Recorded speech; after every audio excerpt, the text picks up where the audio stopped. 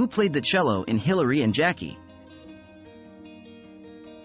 The cello in the film Hilary and Jackie was played by renowned cellist Jacqueline du Pré. Emily Watson played the role of Jacqueline in the biographical drama, which tells the story of the talented musician's life, including her rise to fame and her battle with multiple sclerosis. The film was directed by Anand Tucker and released in 1998.